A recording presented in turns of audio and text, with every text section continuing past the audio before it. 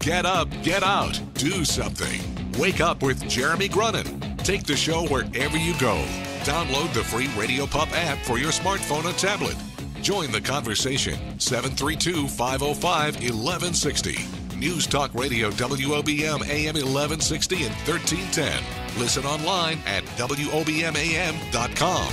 Hey, welcome back. Wake up with Jeremy Grunin. 6:08, Monday, May 2nd, 48 degrees, getting to 67 today, raining off and on today.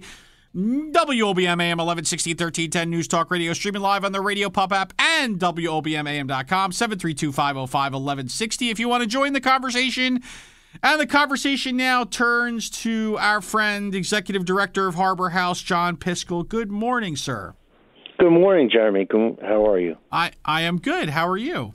I'm well, thank you. I'm good. Thank you for having me on. John, thank you for coming on. For my first question always for my 6 a.m. guest is this like an ungodly hour for you? A little bit. Not too bad, but just a little bit. Of course, you're still at home in your footy pajamas, aren't you? So you're okay. Yes, I am. All right, good. Yes, All right, good. So, John, why don't you tell folks a little bit, give them an overview of what Harbor House is all about here? Well, Harbor House has four distinct programs. Our two principal programs is our youth shelter that we operate on Windsor Avenue, and that is mostly a 24-hour emergency temporary housing situation for teens ages 10 to 19 who are displaced or either brought to us by the police or referred by the schools in the area. And we provide emergency shelter with our goal of reunifying them with their families. The other principal program we have is our transitional living program, which is on Conifer Street, and that assists young adults between the ages of 16 and 21, a little older group of kids, and we prepare them for self-sufficiency. These are kids who are aging out of foster care, aging out of the system, and statistics show that a lot of the kids that age out of the program go homeless, and we provide, as the program says, a transitional living program, and the kids can live there for up to 18 months. Okay. And so how many kids, because again, whenever we have folks on from the nonprofit community, especially with nonprofits that deal with folks in crisis, how many kids are we dealing with, do you think, in the Ocean County area that are in need of you or that are serviced by you on some level? It's thousands of kids in a year. I would say 1,400 was our last data count. The transitional living programs, the places where kids come to stay, we have 12-bed facility for the shelter and a 12-bed facility for the transitional living program.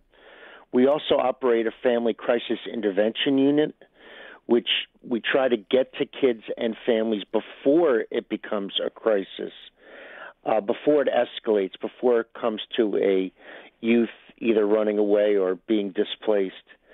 And then we have our street outreach program where we try to, this is our best attempt at preventative measures to address kids out on the street and in the community and where kids congregate. So over the course of a year, we touch over 1,000 kids in the greater Ocean County area. Right. Now, when you say kids that are displaced, right? So let me understand that. So these are kids that don't have parents that are with them, or what does that mean? Well, there are numerous reasons why kids become homeless, youth become homeless. None of them do it by choice.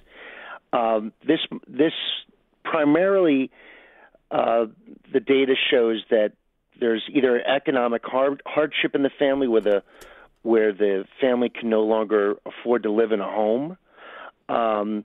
There's a predominance of physical or sexual abuse where either the parent is physically or sexually abusing the child, or the parent is experimenting with substance abuse, or mental, or has a level of mental illness, and or there's some sort of family upheaval at the shelter, for example. We have situations where a grandmother might be the primary caretaker of a child, and that grandmother might become so overwhelmed, or she might encounter some health issues, and she's no longer able to care for the child. And the emergency shelter, and we might have that youth for a period of a week or a month. It's a very short-term thing. So anytime there's some sort of family upheaval, anything you can associate with a living situation, or whether it be a foreclosure, an eviction, someone losing their job and unable to afford where they're living, we provide temporary emergency shelter for the youth when a parent is no longer able to take care of them. Right. So John, how did you get involved here at Harbor House? I mean, how long have you been at Harbor House? What did you do before? How did your path lead you here? Well, I started like most people. I took a job in New York City, and I was working for AT&T, and I was traveling actually all over the world. And I remember saying to somebody, and this was in my 20s and 30s, and I remember saying to somebody, geez, I don't know how much longer I can do this. I want my life to have some meaning and purpose. And someone said, well, wait a couple of weeks and that'll wear off. And it didn't. And I went out to Los Angeles and started tutoring and working with kids in the inner city of South Central Los Angeles. And I couldn't believe how resilient the kids were. And I started schools and programs, and it was so rewarding. I'd never worked so hard in my life. And then I came back to New Jersey and got this job at Harbor House. I've been there a year and a half, almost exactly 1 year and a half. And it's been very rewarding to learn about a community that I grew up in, and to learn about how generous and resourceful this community is in taking care of the children of its community. So wait a second. Let me get this straight. You had a job in New York City, right, in the private sector, right? Yes. Can I ask what were you like? What kind of career was this? I was head of a sales team that dealt with AT&T's. We call them the Fortune 100. Gotcha. The very multi-international company. Gotcha. Okay, so you're doing this high-powered sales gig, right, in New York City, and one day you're like, wait a second, I want to be doing something that has an impact on the world, and so you pick up your stuff and you head out to South Central. Yeah. Like straight out of Compton, South Central. Yeah. Wow. Okay. All right. So we're going to have to put the pause button on this because we have a break, but I have so many questions that spring up from here. Okay. So, so John Piscal, Executive Director, Harbor House. Okay. We have to find out what changed for John that he said, I have to go and make a difference like he is every day. Back after this, Wake Up with Jeremy Grunin. Get more Wake Up with Jeremy Grunin at our website, WOBMAM.com. News Talk Radio, WOBM AM 1160 and 1310. Get up, get out, do something. Wake Up with Jeremy Grunin continues. News Talk Radio, WOBM AM 1160, 1310, and WOBMAM.com. All right, we're back with John Piscal, Harbor House, and I'm trying to listen. We're on the couch with John Piscal right now. So, John, you go to Boston College, right? Yes. Right. Okay. Graduate Boston College, right? Then you end up getting your MBA from NYU, right? Yes. And now you're working in the city, and you're like, okay, you're in the jungle. You're in corporate America. You're doing your thing, and you say, what is the reaction of your friends and family when you say, I'm going to L.A. and I'm going to go make a difference? I think a lot of my friends said, just wait a couple of weeks and this will wear off. And I think I recall a specific moment. We had some business people in from London, and we were at a restaurant in Manhattan. And I remember distinctly a fight breaking out between two of the colleagues about what was a better cut of suit.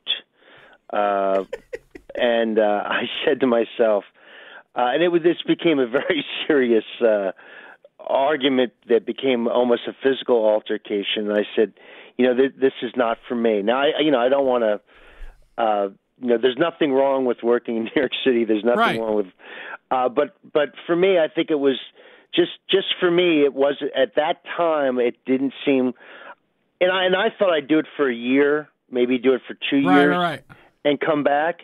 And I think I never had a job where my eyes opened in the morning and I couldn't wait to get to work. Huh. And then I had friends telling me that they hated me because they envied the job that I had.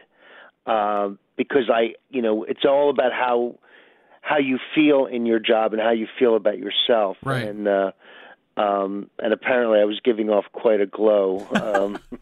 Well, it still is hard work. So more importantly, do you remember which cut of suit you felt more strongly about? No. I think at that time, I don't want to date myself. It was the double-breasted was the better. Oh, you're seriously dating yourself. Okay, exactly. let's get back to the matter at hand. So, talk to me about Harbor House and the outreach programs. What do you guys do there? Well, the outreach programs is we have designated staff and a designated vehicle where we go out, we coordinate with the local police force, the local social services, and we go to where kids congregate, and we introduce ourselves in a very non-threatening manner, and we give them pamphlets and resources and say, do you know of a kid? Are you couch surfing? Are you without a place to stay? Are you in need of some services? Are you in need of some help? Because a lot of these kids don't know what they don't know. And so we go, the certain police forces all up and down the Jersey Shore will tell us, hey, we'd really like you to go to this area. We'd really like you to go to this camping ground, because a lot of kids in the warmer times will go and stay in parks and stuff. And that's where we go. We try to meet and greet them, and we try to desensitize them to seeing us. And then broach subjects like, hey, do you think you need a place to stay? Hey, do you think, where are you at school? Maybe get them to come back and go to school, and then refer them to services they may need, especially if they're experimenting with drugs and alcohol. So that's our street outreach, but we're expanding it to create better partnerships with the sheriff's department, with the local police forces, with the court systems, with the schools. I think it's so key to get kids early. Sure. Okay.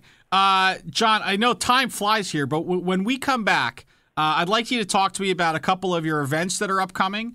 Okay. I'd like you to talk to me about how people can do more, and I'd also like to know what you're going to do with your magic wand to make a difference. Most importantly, I see that on May 12th you have Ladies' Night Out with the Moms Club of Middletown South. Is it true, or is that a rumor that Donald Trump was going to be hosting that particular event? Just a rumor, huh? Just a rumor. I'm All right, cool. The speculation. John Piscal, Executive Director, Harbor House. We're going to be right back with him after this.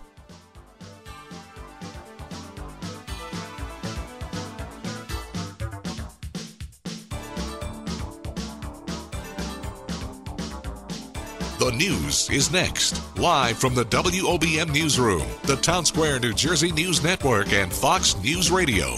Wake up with Jeremy Grunin. News Talk Radio WOBM AM 1160 and 1310. It's time to get up, get out, do something. Wake up with Jeremy Grunin. Be a part of the show. 732-505-1160. News Talk Radio WOBM AM 1160 and 1310. Listen online at WOBMAM.com. Hey, welcome back. Wake up with Jeremy Grunin. It is 6:34. Struggle there. Big clock in front of me. Monday, May 2nd, 48 degrees, head up to 67 and rainy. WOBM AM 1160 and 1310. News Talk Radio, streaming live on the Radio Pop app and WOBMAM.com. 732-505-1160. John Piscal, Executive Director of Harbor House, on the phone with us. So, John, why don't you tell us some of the events that are coming up, some of the things that are on your radar screen? Yes, on May 22nd at the Blue Claws Stadium for a 1:05 p.m. game Sunday, in cooperation with the Ocean County Commission on Children's Safety. We're having a Kids Day. Kids eat for free, 12 and under. And with the Sheriff's Department, we are going to be giving out fingerprinting kids and taking pictures for children's IDs. That's May 22nd, Sunday, 1:05 at the Blue Claws game. At the end of June 22nd, we're doing our 400-mile, 5-day bike ride. Oh, my goodness. I will be riding this year. I hope that I'll be able to continue to be executive director after this ride. What does your succession planning look like? I mean, is there? We set something up. I got a long-term disability policy. I got a life insurance policy. Yeah, good. Make sure the family's taken care of. Yeah, but that's one of our biggest fundraisers. And you asked about what the community can do. You know, I get a lot of calls about volunteers, but because we're so heavily regulated, all of our volunteers have to go through a background check and fingerprinting, and then they have to be supervised. So I kind of tend to shy away from volunteers and more so focusing on donations. If you find yourself at Target, if you find yourself at Walmart, if you find yourself anywhere, Wawa, and you see those gift cards, $10, $15, the average gift at Harbor House from the larger community is between $25 and $50, and that's really the backbone of our entire organization. Right. We love our $25 and $50 donors. We love them. We need them, and we need more of them. So that's my message. Yeah, suddenly you went all Bernie Sanders on us there. Exactly. That's our target. All right. Now listen, just if you could get $27 donations from everybody in the world, we would go a long way to helping our children, our youth here, certainly in Ocean County. Okay, John, we are going to hand you the magic wand. So, what are you doing with it? How are you making a difference? Boy, that's a tough one. I knew that was coming, and it's still very tough. I think one of the things I want to piggyback on what you're promoting at WOBM about chasing the dragon, the FBI of New Jersey coming and talking to youth about the perils of heroin. I think if I had a magic wand, it would be to eradicate heroin and opiate addictions. It's running a path of destruction through this state and through this country, and the impact it's having in our program. We're getting youth whose parents have been arrested and are incarcerated, or whose addiction is so bad they can't care for their own children, and it knows no demographic. It knows no economic factors. It's just a very, very, very terrible, tragic situation that's going on in this state, right. in Ocean County in particular. Right. Well, it's amazing, and I think I'm amazed every time I talk to somebody who is serving the nonprofit community here in Ocean County because, I don't think a lot of us realize that we have. Sir, I think the drug problem is becoming more and more apparent. Clearly, you'd have to be living under a rock to not know we have a heroin issue. But to understand that we have an issue with kids not having homes, with kids not having a place to turn. When you say that you service over 1,400 kids last year, that's an insane number, right? And when we talk about the poverty, the homelessness, the drug addiction, the issues that we have, it is so important for us to kind of band together and start to stamp out some of these issues so that we can really enjoy the quality of life that we have in the fantastic community here of Ocean County. I couldn't have said it any better. Thank you, Jeremy. You absolutely could have said it better. I'm sure you would have said it better. And you certainly would dominate me in any conversation about cuts of suits. There's no doubt about that. Three button, two button. I'm telling you, I'm just happy if any button buttons. That's all I'm happy about. John, why don't you tell folks where they could learn more about Harbor House and where they can go if they have those $27 donations to make? Well, you can go to our website at www.oceans, OCEANS, harborhouse.org. Our administrative office is located behind the Wawa. Everything's proximity to a Wawa in Toms River. Behind the Wawa at the corner of Hooper Avenue and 37, where our administrative office is directly behind the Wawa on Conifer Street. 808 Conifer Street in Ocean County, Toms River. And that's where you can go. You can go to our website, and every little bit counts. It's amazing. One other thing I wanted to make the town aware of, with the support of our school systems, of the 24 beds that we have, 12 at the shelter and 12 at the transitional living, we're just over 50% of our kids attend the public schools in this community. Just think about that. Every day, more than 11 kids get up every morning, and we get them to school and try to provide some level of normalcy for them. And that's a big part of what we do. Right. And just one more quick plug, just so you know, Harbor House is on the Ocean First Crowd Rise Challenge. So if that's easier for you, feel free to go on there and just help them out under supporting homeless youth in New Jersey. That's also a great way to make any donation helps, and certainly when you see our kids on there, there's no better cause than that. Yeah, we have a nice video on that on the Ocean First Foundation website, and if you donate, we get points towards a prize that's rewarded by the Ocean First Foundation. So that would be great. I almost forgot about that. Well, I'm going to help you out there. John Piscal, Executive Director, Harbor House. John, really a fantastic story for both you personally, and you're doing fantastic work, and we're very fortunate that you made that decision some years ago to leave behind the 3 martini lunches and instead go make a difference here in Ocean County. Thank you so much, Jeremy. All right, you have a great day. You too. More Wake Up with Jeremy Grunin back after this.